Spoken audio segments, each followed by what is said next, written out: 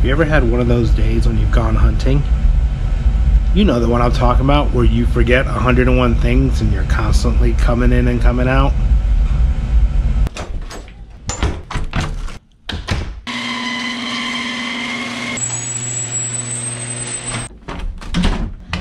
That's happened to a lot of us. In today's episode, I'm going to give you some tips on what you could pack and how you can get ready for your hunt.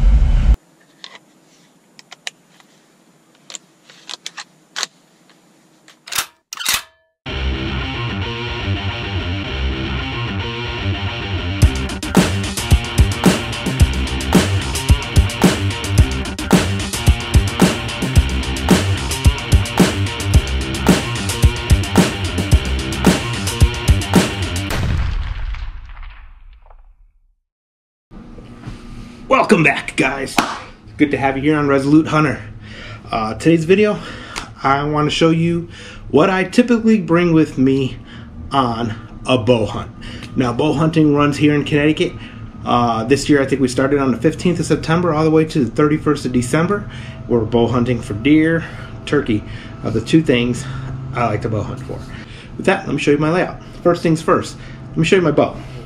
My bow here is the Diamond Prism. Draw weight of about 45 to 50 pounds I have on it. I have an octane stabilizer here. Everything that else is here is pretty much standard. I added the stabilizer, I added the strap, and the quiver. So the quiver I would highly recommend. This one carries 5, which is more than enough for out on a hunt, and it's detachable. I'm used to shooting with my quiver off, so when I'm out in the woods and I have a target in sight, I always have this off because that's what I'm used to. So also, Primos makes this sling for your bow, and let me tell you, walking through the woods, it's not heavy, but when you're hiking a couple miles through the woods, carrying this thing is a pain. So I highly recommend the sling here. Great bow. This was given to me by my kids as a Christmas gift one year, and that's actually what got me started on hunting. Comes equipped with Apex sights. I went ahead and picked up a light for it.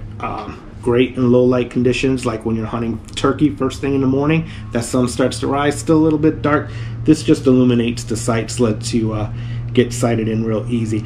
And also, I don't know if you could see that there is a little level in there, helps keep your bow straight.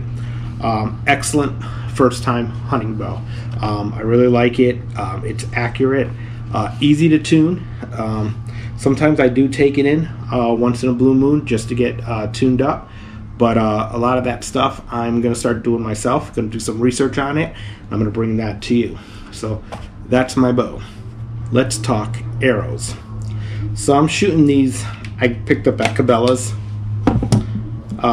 My draw is 27.5 inch. I'm not a tall guy by any means, so my draw is a little bit shorter, and I'm shooting 55-70s, and these I believe are 400s. So great arrow, sturdy, true to flight. They are straight as can be, and they're durable. I try to change them out every season. So, but during that season, I get a couple hundred practice round shots on them, and they're pretty durable. The target I have lets me shoot broadheads. It's good to practice. If you're not going to shoot broadheads, your field tip should be the same weight as your broadhead. I learned that. That'll help you when you're out in the field get a nice accurate shot. Let's move to the backpack. What I carry here is my Field Line backpack. Has a lot of pockets in it. I'm going to empty everything out and then just show you what's in it. That's probably the easiest way to go. Let's get to it. So here's about everything that I carry in my bag. Extra battery for my GoPro. Now I have this, lesson learned. Start over here. First of all, I always bring snacks. I try not to bring these. I'll open these at home and put them in a soundproof container before I leave. Chapstick, especially this weather. Never know when you're gonna quite need it. Those days you're going in hunting, you're gonna need these when you're going in before sunrise.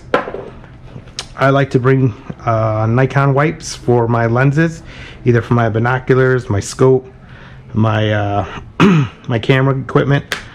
Those are essential. We'll start over here. Is my Gerber. Well, I call it a rip saw. It's not a rip saw, but let me tell you something. This thing cuts through bone like it's nobody's business.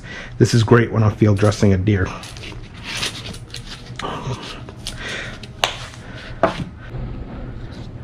And what I have here is my Onyx EDC carry knife. This comes with removable blades. These blades you can buy separately. These are surgically sharp blades. So you don't have to keep sharpening your knife. I don't know how to sharpen a knife. For someone like me, this blade is invaluable. I used it when I harvested that buck last week, and this blade did the job. It was magic. Made it a lot easier, and it folds safely out of the way. I always carry an extra knife on me.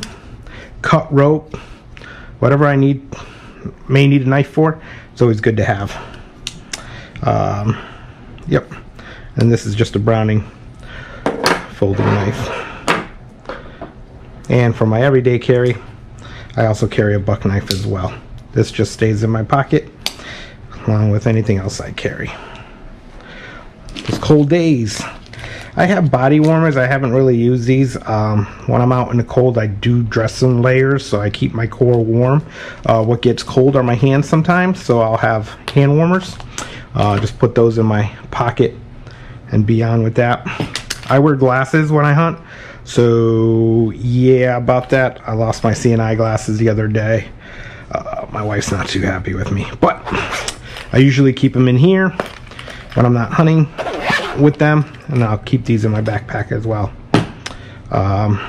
Here's my release for my bow. This is a True Ball. This was my very first one, and this thing is accurate. It releases smoothly, no issues with that. I like wearing rubber gloves when I field dress my animals. Makes it a little bit neater. I also carry wipes, which I don't have here. I used them all up my last harvest, and I gotta replenish that. I use these bags too. If I harvest a turkey, I'm not usually taking the whole bird. I'm taking the breast and the legs. So I'll carry these with me for those type of hunts there. I also have these Bushnell binoculars, 10x42. These are fantastic. They're waterproof. I don't have to baby them too much in the field. I do always keep the lens caps on them. So I like to use those. I always carry a hat. It gets cold out there sometimes, so my buttocks needs to be comfortable when I'm out there, especially when you're sitting in a tree stand for hours at a time. Just picked this up at Cabela's. It's comfortable, keeps me from sitting on cold steel, so I always bring one of these with me as well whenever I go on a hunt, and that's pretty much what I bring. I also wanted to show you what I bring in addition to my license. Obviously, I always bring my license. This is my license here. I bring a writing utensil. If I do get a harvest, I use that to write it down. It's a Sharpie. It's waterproof. It won't rinse out. Tell you what I started doing. I just cut a piece of cardboard out so that when I'm out there in the woods, I have something I can write on. It makes it a lot easier. I fill out my tag. After I fill out my tag, what I like to do is put it in the bag. I'll put this in the bag as well along with my tag, zip it here, and I just attach it to my harvest, and there it's always with it. It's not going to go anywhere, and I have everything in one place. I don't need to go fishing for stuff all over the place. So that's what I bring when I go out in the woods and I'm out there for hours on end. I know I have everything I need. I create a checklist the night before. I go through that checklist, make sure I have everything in. Usually when I do go on a hunt, I'm leaving at 4 in the morning. Usually have about a 45-minute ride out to where I'm hunting. So what I like to do is make a list the night before, get everything on that list, put stuff in the car that I know I can leave in the car. I don't like to leave my rifle in the car. Don't like to leave my bow in the car. So I put that stuff, keep the rifles in the safe. Those are the only things I do come downstairs for. And then leave everything else by the door that I can't put in there. And then I pack out the car, leave the car outside of the garage, of course. I don't wake the wife when I'm out hunting. I like to keep her happy as much as I can. But that's it. I hope this helps you guys. If you guys pack anything else, let me know in the comments below. One other thing that I normally pack that isn't here too is a small first aid kit. I usually keep some antibiotic cream and maybe a couple of band-aids. That's another thing that you don't see here that I need to replenish, because I always seem to cut myself when I'm out there, so I always have a need for it. But if you guys pack anything else, leave it in the comments below. I'd love to know. Get some good valuable tips on what else I could carry out there that'll either maybe create an area where I can lose some of this stuff, or enhance what I have. Until next time, thanks for joining me.